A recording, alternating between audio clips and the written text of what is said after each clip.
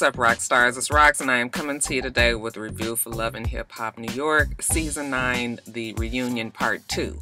So, I am going to try not to complain throughout these 3 videos that I have to do today. That's right, you guys. Mona gave us 3 fucking hours of Love and Hip Hop last night. I'm convinced the lady is trying to dumb down the entire nation. Child, it was way too much ignorance for one night to stand. I was just like, you guys really want us to be... Okay, all right, I said I wasn't going to complain, right? We're going to get through the videos. 3 is a lot. I don't really know what Miami Part 1 reunion video is going to be like today. I can promise you guys that it ain't going to be much imitation of any of the characters today. Because, fuck, I got to get through 3 videos in an hour. I'm on my lunch break, y'all. So, without any further ado, let's get to it, shall we? Child, y'all ought to see these notes. It's just... Okay, so the show starts where it ended. Remember last week it was all this, you know, we got eyes on Safari. Safari Samuels is in the building. So Safari comes out there. He's got on his glasses. Already his defenses are up. We can tell. I was worried that Safari was going to get up there and kind of bitch out a little bit, you know, do more pouting, not take up for himself. But no, we didn't get that Safari Samuels. And I actually was quite pleased with the way he was acting. Now, I mean, he was very, very defensive, but the way that everybody came at him when they were on the trip to Costa Rica, I honestly can't blame him for feeling the way that he felt, okay? Now, you got Joe and Sin on one side, you got Safari over here, you got Rich over there. Nina's asking him why he's late. He said he had a family emergency. We know that's bullshit, okay? She tries to soften him up. You know, your friends, they count on you, and when you don't express yourself or you don't say anything, you know, that kind of hurts them. Are you referring to Erica? Why is it that he has to let anybody know? I mean, if he does, cool. That's fine. But if he doesn't, cool. That's fine too. He was like, none of these people are really my friend like that, like that. I've learned that over time. Okay, well, what about Juju? Oh, yeah, Juju was cool. Okay, but... ain't, you know, we just, whatever. It ain't nothing that he feels like he's got to be saying anything even to Juju. So what's the current status of him and Joe? Joe said he doesn't wish him any ill will. Okay, he just kind of insinuated that now he knows that Safari is not his real friend. Now, Safari says, you know what? Joe has a lot of nerve because he definitely turned up for the camera. Okay, when we were in Costa Rica, we was on the bus ride going to the beach. He never said anything to me. He waited until we got to the beach. Then all of a sudden, he started all the hoopla going on and on about mushing my face in the sand and all of that. You know, he was waiting for ready, set, action. Is that what they say when they clamp the thing? Instead of just talking to me, okay? And all that bravado, all of that coming in my face, you know, talking to me, clapping and shit, you know, that's disrespectful. We had Sin, who, I understand Sin likes to portray herself as the ride or die. You know, that kind of comes with that age a lot of times. Not necessarily, but you guys understand what I'm saying. As you get older, you know, fuck a ride or die. But when I'm looking at her, you know, and she's jumping in like, wait a minute, you know, we need to talk about this. There's no reason to be. He was just like, stay out of it. And yes, women need to stay out of grown man's business. All right? If it's really not pertaining to you, there's absolutely no reason why you need to jump in. Her saying, oh, if you and Joe got beef, then me, you, and Joe got beef or a problem. But what's going to happen when Sin says something smart to Safari and Safari say some slick shit back to her, and now Joe got to get into a fight with Safari because of something his woman said when really she should have shut the fuck up to begin with and let them handle it. This is how a lot of women get men dragged into fights. And that shit can end in death. So women need to not do that. All right? That gets on my fucking nerves. And even a couple of times, you know, Joe was like, don't say anything. Don't make me have to fuck him up or something like that. You know, I'm not sure what kind of fighter either Joe or Safari are, but Sin definitely didn't need to be in the middle of it. And it just really got on my nerves, this whole, you know, I'm grown and, you know, we gonna take the mature route. And I was just like... So Safari felt like Joe was mad extra. Joe said that he was not being extra. You know, security, crazy 88s, you guys ain't got to worry about me. I make way too much money to even fight him. Okay? But Safari was like, nigga, we can take it outside. Okay, I'll pull up at the hotel. I said, Safari, you ain't got to do all that now. Don't get your ass arrested. It finally came to the point where Safari, he kind of seems like the type that's non-confrontational until you get pushed into a corner. And I was really glad that Yandy and Remy both were like, what is the big deal? The man didn't want to bring his woman around because he wants to protect that. She was not seen by anybody. Remember, we was trying to figure out if she and Sin had hung out at the hot tub and all of that shit when Joe got mad at Sin. Okay, no, that didn't happen. She was not seen by anybody. Okay, so why the fuck is we this goddamn mad? All right, so he was turned up tonight. Safari was. I was here for it. Maybe it was a little bit extra, but you know, when Sin was like, I don't even know who this is right now. He's not the person that came over and held our baby. Safari was like, because I'm on the defensive, like everybody is coming at me. How do you expect me to be when a motherfucker just trying to rub coconut oil on his body and say, strut?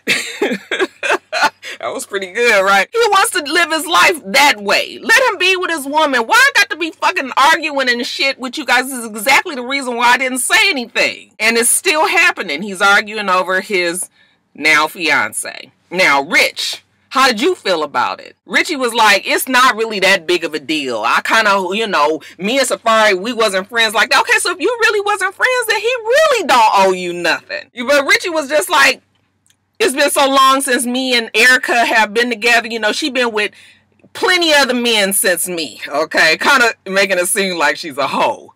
And of course, Safari's not going to sit there and take that. He's yelling at him. He's telling him he's disrespectful. Like, you know, fuck you. How you going to say that about somebody's girl? And Richie was like, we doing this now? We doing this now?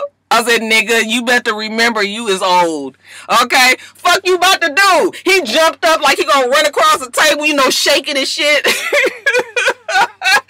Safari said his pants was too tight. His ankles was showing. Oh my God. That Richie was so stupid looking, jumping up like he was gonna do something. You not gonna do nothing.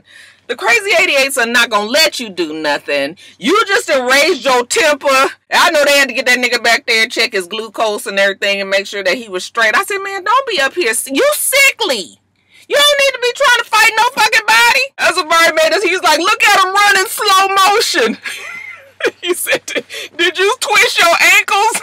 I was cracking.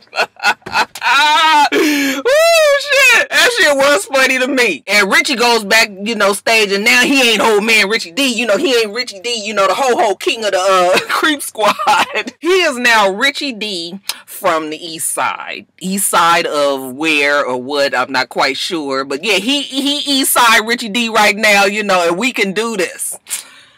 Go sit it down. And when they finally got the stage back calm, Safari was just like, he was out of place. Like, I wouldn't say that about nobody's woman. She ain't even here. Okay? She is not even on the show.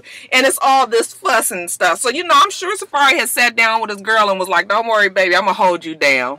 And a lot of people probably didn't like his approach, but I was fine. I was fine with it.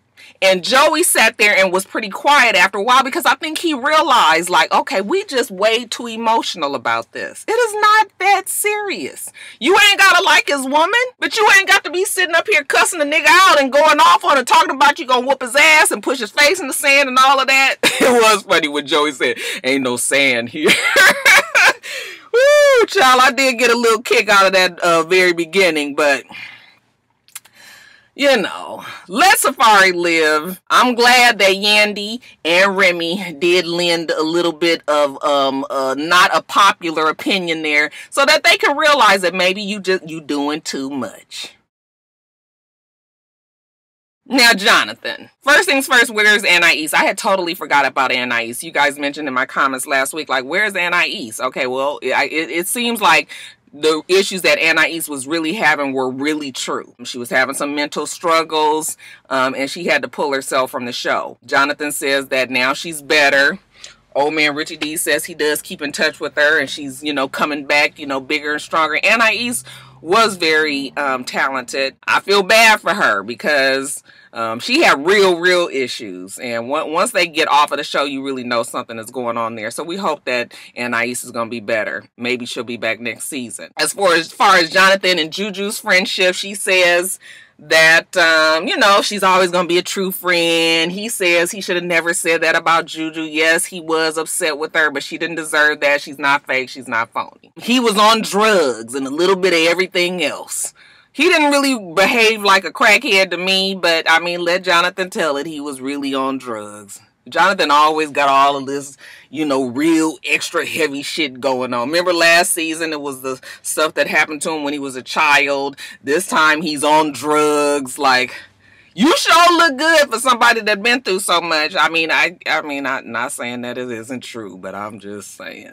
Rich even co-signs on Jonathan and says, you know what, when Jonathan is in his regular lucid, cohesive mind, you know, he has a whole bunch of sense. When he be wilding out and doing whatever he wants to do, I said, that's called showboating. That's trying to get attention. That's trying to get camera time. I didn't see it as somebody that was fucking on drugs, but again, I'm just the viewer. I'm just the viewer, Mona. Sydney chimes in and she says, you are messy though. And I guess she thought he was going to co-sign. He was like, well, what are you? Okay, you are just a train wreck. Okay, you was out there, you was trying to goop the girls, and you was trying to get the money and all this. And I was just like, wait a minute. Even Richie D was like, you're doing too much, Jonathan. Well, why you got to tell me to, you know, act a certain way and not Sydney? I said, the way he went off on Sydney Star, and you guys saw how she retreated. I told you guys, Sydney is not about that life.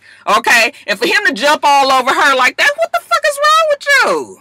If you don't calm the fuck down, shit. And hell, I thought that he was good friends with Sydney Star. So I didn't even understand why all of a sudden he felt like he had to jump off on her like that. Then we went on to Mariah Lynn and Nia Lee. Let me tell y'all something. Nia Lee may have gotten on my nerves a little bit this season. Not as much as she has in the past. You know, Nia Lee is a work in progress, and I'll give her that space to try to make some changes, okay? But, bitch, when I tell you that Nia Lee knows how to read a motherfucker, and I'm talking about that hood read. Shit. Oh, the shit that she said to Mariah Lynn, I tell you, I was like, girl, I'm gonna have to write some of this shit down and save it for myself. They showed a whole clip about Mariah Lynn coming back to the table when they was at the winery, and you know, Nia Lee had said to Jonathan something along the lines like, woo, child, like, okay, a whole lot going on. You know, Mariah Lynn comes back. Well, Mariah Lynn explains that she just wanted to get clarification. She didn't come back to try to fight nobody. Okay, she wasn't going to throw her purse. She wasn't doing anything. She was just coming back to see what Nia Lee has said.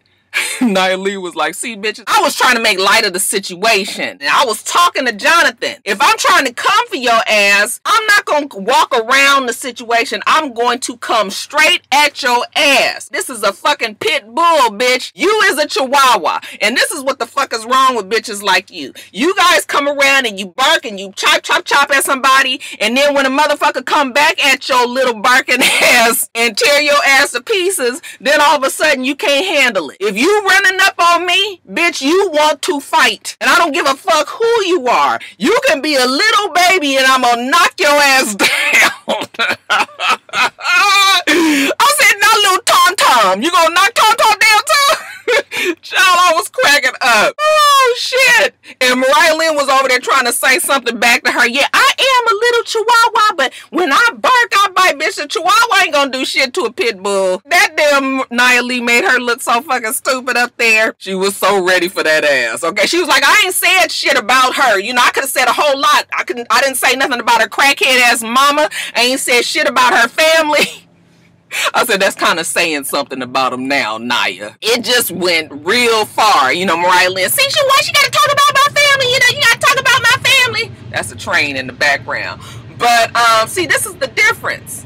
When you really fucking with a hood bitch like Nia, okay, nigga, when it's time to fight, we ain't pulling no punches.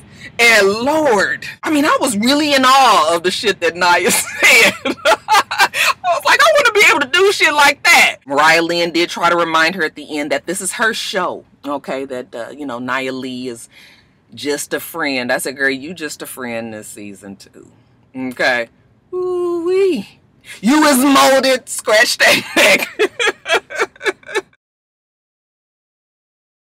Now, Maggie, Mano, I like them as a couple. Okay, I don't really know what's going on with me and Mano, y'all, but okay, I like them as a couple. I really feel like Maggie needs therapy. We've heard about her being paralyzed in this PTSD all season. Okay, I know what she wants to do, but what she can do at this moment is nothing, because everything reminds her of her PTSD, what she went through. And I'm not going to say that the girl shouldn't be affected by what happened to her. I've never been shot, but I can imagine the stress that can bring on somebody's life, especially if you are in an industry where there's always a lot of people gathered and things like that can always pop off. So I'm not going to knock it. I'm just saying, girl, you want to sing, you want to dance, you done did all this training, you went to school for it, you know, you was really on the right track, and then you got shot and it stopped everything up.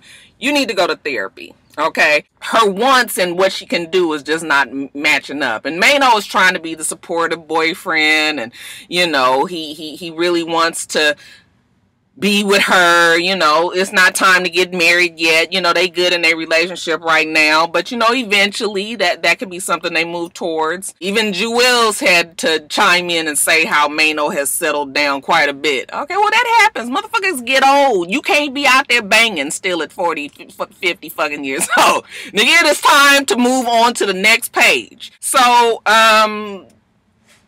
yeah, we grown. It's time to do shit a little differently. Mano been in jail, did that. Okay, maybe you can try to do this documentary thing. But as far as Maggie is concerned, I really want the girl to get some help.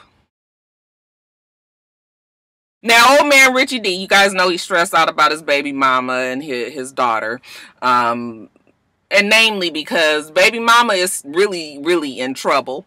And if his daughter, you know, she goes to jail, the daughter is going to want to take care of her siblings. But Richie D was just like, oh no, she's not doing that. You know, she's going to have to take care of herself first. You can't take care of anybody else if you don't take care of yourself first. Now that's easier said than done. And I don't even know if I was in Ashley's place, if something happened to my mother and I had to take care of my siblings. That's just something that I would have had to do. Chalk it up. It's the time to switch it up. Okay. So I don't really know exactly what influence Richie D is going to have on his daughter when it comes to her sisters. That's not his kids, but those are her sisters. Okay, so we'll see what happens there. But it was interesting to know when they asked Remy, you know, how does this affect the family? You know, when somebody potentially is fighting a case and may go to jail, may not. Remy says she needs to take the plea. Okay, you are putting everybody through a whole lot of shit and you still might end up in jail. All right. Now, I don't know the particulars on this case other than she shot the man and there was some domestic violence in the past. Okay, but we've seen plenty of times women go to jail for shooting a man or shooting at a man. You guys remember that case? Go to jail plenty of times when there was domestic violence in the past. So, yeah, Remy said she needs to take the plea. When they asked Kimbella how hard has it been, she says it's been very hard on the family. Because you just don't know from day to day. You are living your life with the chance of knowing that your mate is probably going to go to jail for a long ass time and it's going to all fall on you. So that is stressful. So Kim understands both sides. And then Yandy says, yeah, it's stressful. It's hard on the family. Okay, Ashley is only 19, 20 years old, somewhere in there. You need to go down there and be with her. If you really this upset or really this worried about what's going on there, then no phone call is going to help. You need to be there to hold her hand through everything. So that is old man Richie D's plight. Now, next we have Remy and Pap. It's the golden child. It's all the talk about reminisce. I was thinking that was the sister's name. That's actually Remy's name. So the baby is a junior of sorts, and Remy says that she's a better version of her mother, because the baby won't be in the streets and the baby will have many other opportunities that was not afforded Remy when she was that young. We touch on Remy and her hemorrhaging, you know, how she got sick right after she had the baby and her life was kind of on the line a little bit and everybody was worried. It was touch and go for a minute, but once they got it under control, you know, now she kind of ready to maybe possibly have another baby. She even promised Pap, and he told us proudly apparently that if he don't act a fucking fool with this baby, you know, she'll probably be ready to have another one in 2020. I mean, Remy seemed to have a perfectly easy pregnancy. I don't know the behind the scenes, but she was tiny. She still looked little. Okay, she didn't look bad. She didn't look tired. She still worked all the way through. So, good for them. Hopefully they'll have another baby. Seems like they both would like that. Then we get to Alexis Sky. And first things first, Nina asked her, you know, what did you think about people coming at you and saying, oh my gosh, she's on Medicaid? And she was like, first the fuck all. Okay, my child was born. She was 1.5 pounds, give or take a couple of ounces. You know, it is expensive for a child to be in NICU. Every damn day, $20,000. Who got that kind of money? If the government is going to give me the money or the help needed to make sure that my child gets all of the medical, get all of her medical needs serviced, all right, and that she is taken care of, then I am going to take it. And anybody out there that got something stupid to say about that, they just stupid. Okay, and we already discussed that back when, you know, everybody was like, oh my God, Medicaid. All right, my friend, I won't say her name because I didn't ask her if I could, but she had her baby premature. He was in NICU. I remember being at her house and she showed me the bill, and the NICU bill was something like $900,000 fucking dollars. $900,000 fucking dollars. Now her husband was in the military, so they didn't have to fool with the bill, but she still got the bill. And I was just like, and he was all, I mean, he was in there for like a month. But can you imagine? $900,000? Okay, so yeah, Medicaid, please, thank you. As far as who the daddy is, she said, listen, I always knew that it was Willie Wop. Okay, Willie Wop knew it was Willie Wop. Solo Coochie knew that it was Willie Wop. But Solo Coochie was really pushing that agenda because it was keeping him out there. Okay, well, did Willie Wop start to question whose child it was? Well, of course he did, because you got everybody out there, social media, you know, even Solo Coochie trying to say that he might be the daddy or that he is the daddy. You know, that of course he started to kind of not be sure. But I knew, according to the times that we were together, yeah, I fucked with Solo Coochie. Okay, she's not trying to deny that. But I also know the times when I was fooling around with Willie Wop, and Willie Wop knew that. Okay, so yeah, we you know, I ain't got time to be fussing back and forth with everybody, and that's why, you know what, now shit is straight. Okay, we done took the test. Coochie ain't the daddy. Willie is. All right, Willie is there for his daughter. Okay, his daughter is very healthy right now. Okay, I'm in a happy, healthy relationship. We done moved the fuck on. I was like, okay, all right. I know you guys still got problems with Alexis Sky, but I do like Alexis Sky. I even tweeted that, and she retweeted it last night. I was like, ain't this nice? I like that girl, you guys. She got some growing to do, but I mean, her head don't seem to be on that fucked up. I know y'all don't get in my comments be like, no, Roxanne, she still be out there saying. Lastly, we close out with everybody saying at the end of the day. All right, what exactly have they learned in this, you know, this here season of Love and Hip Hop? And everybody got their little things that they say, you know, we're all human. We share the same struggles. Okay, we should support each other. Pap shows his new shoes that's coming out, Black Love. Jewel says that life is short. Got to stop being so defensive. All right, that we just need to be able to live in harmony. You know, all this, child, it got real deep. Or at least they tried to get real deep. Especially with the fact that Jewels is about to take that ass on down to the jailhouse. But, yeah, you guys, that was pretty much it. That was pretty much it for Love and Hip Hop New York Season 9. So let's get to Miami. Alright, you guys, so I got through that video. That's one down, 2 more to go. Make sure that you rate, comment, and subscribe to the channel. I'm itsrox. The channel is for itsrox, and everything else I do will be in the bottom bar. Alright. So I hope that you have a wonderful, wonderful rest of your day, and I plan on doing the same. Until next time, Roxstars. Bye.